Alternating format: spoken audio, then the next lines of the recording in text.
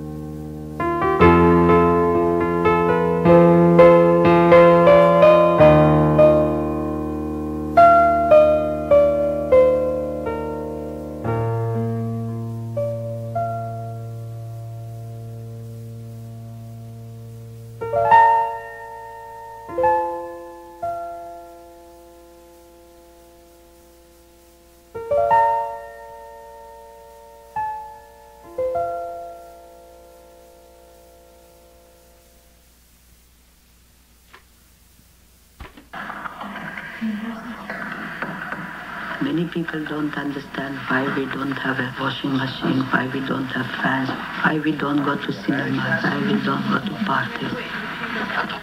These are natural things, and there's nothing wrong in having them.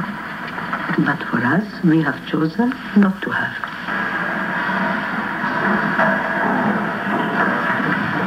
For us to be able to understand the poor, we must know what is poverty. We accept no government grant, no church maintenance, no salary, no fees, no income as such. I think that the flowers and the birds, they don't do anything yet. God takes care of them. Oh my goodness, what? And He takes care of us. We are more important than the birds.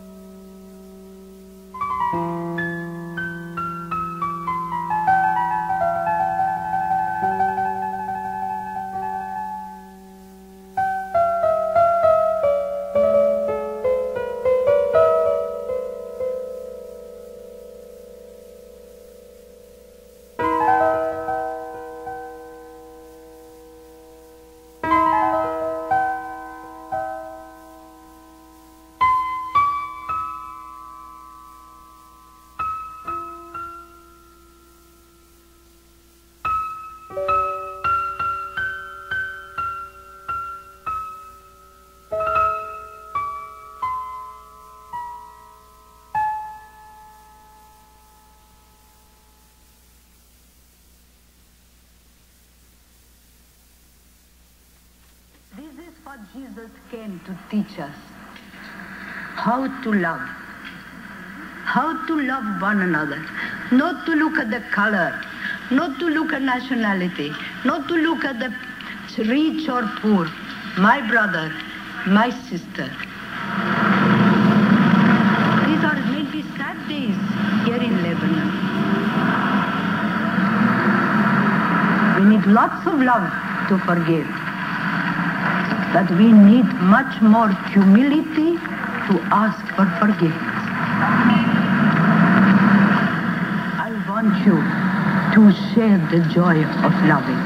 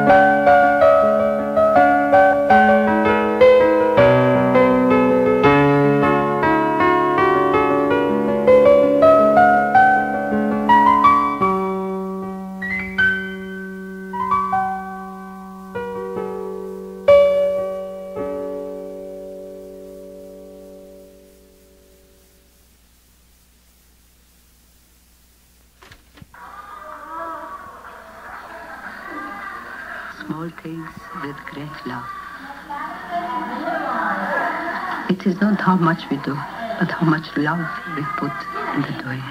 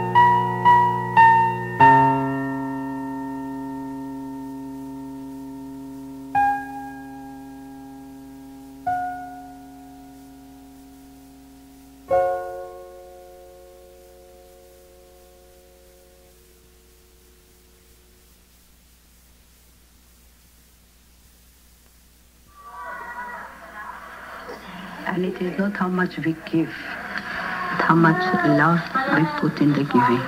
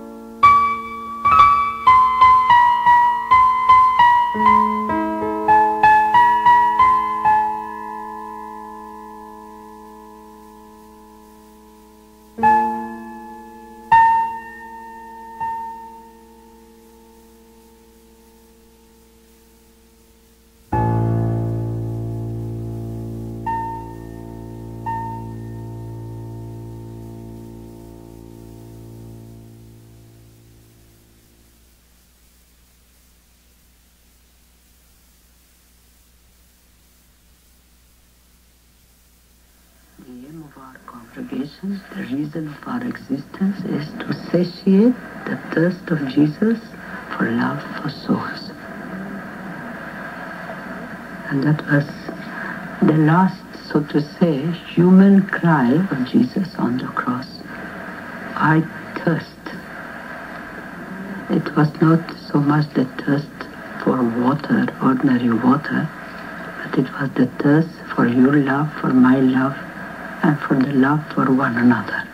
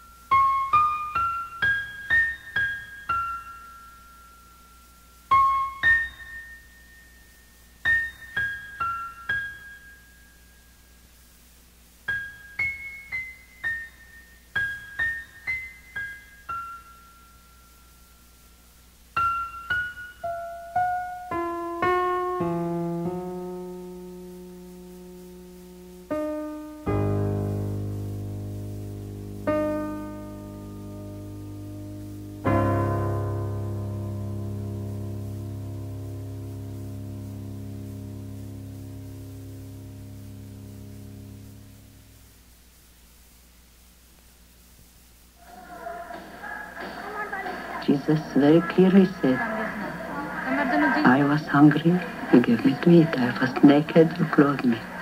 I was homeless, you took me in. I was lonely, you consoled me.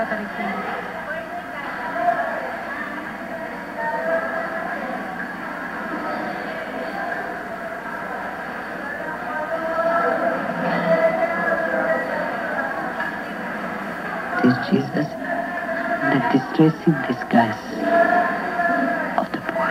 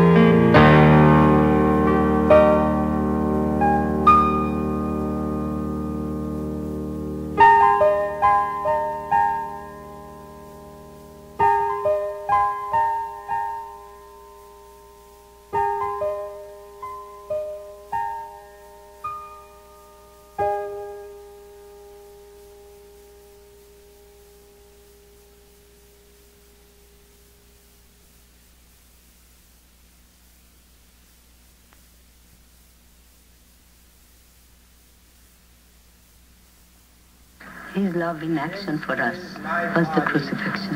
Which will be given up for you.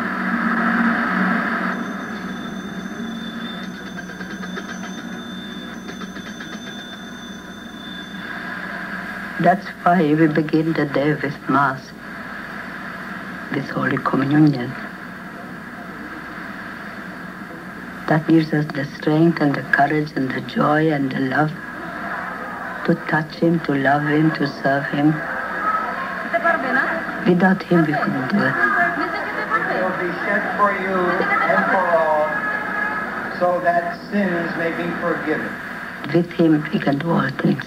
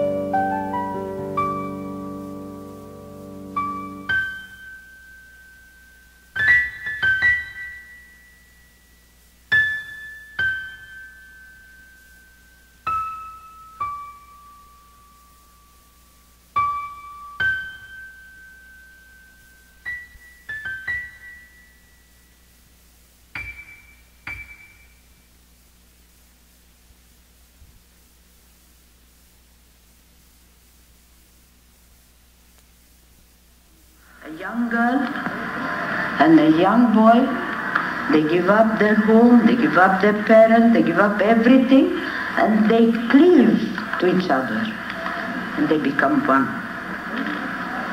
They cleave, that word cleave, learned by heart. For we too, on the 8th of December, when you make your vows, you too cleave to Christ, and you become one. Jesus and you.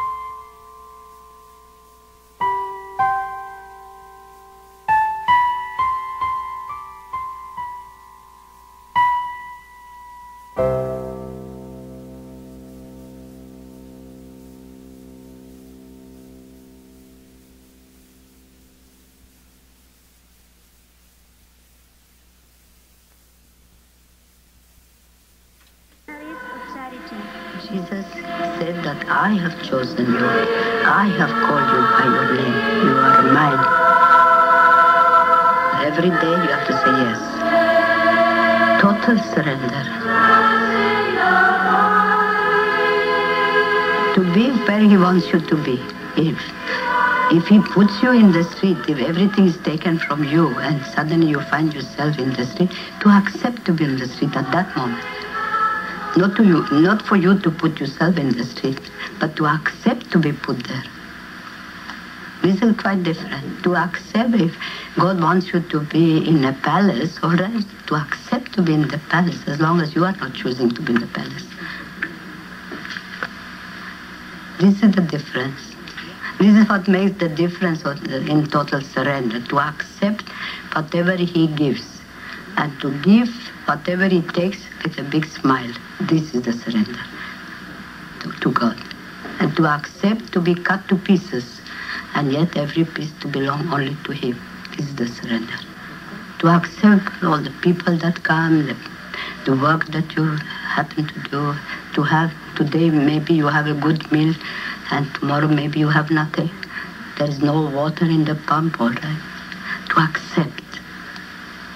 And to give whatever it takes. It takes your good name, it takes your health, it takes, yes. That's the surrender. And that is you are free then.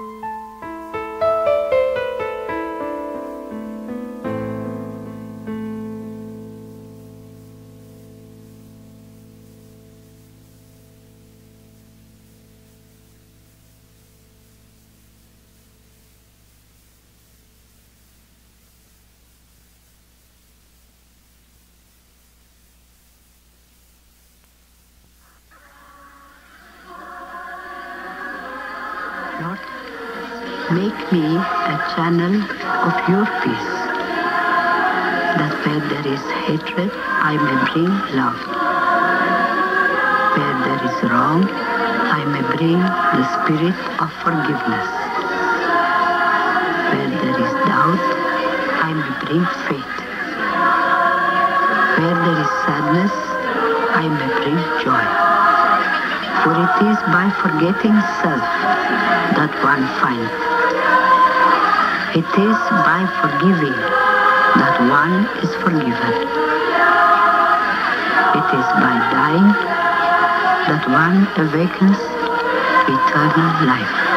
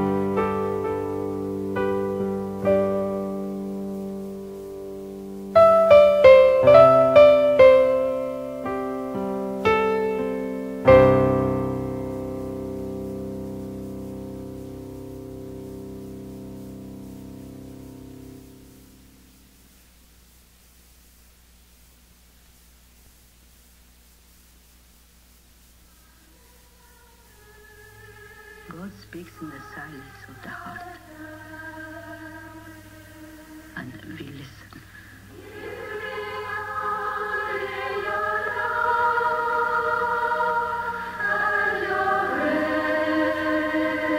The person whom Christ has chosen for himself, she knows.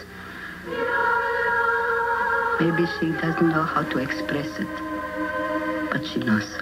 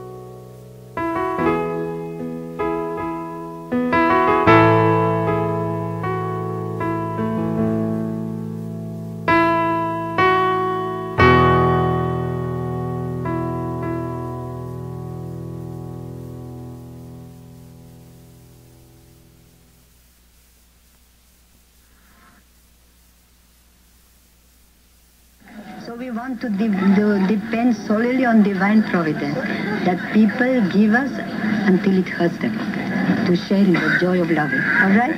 So you can share in the joy of love. Very nice All meeting right? you. God bless you. Thank you very much.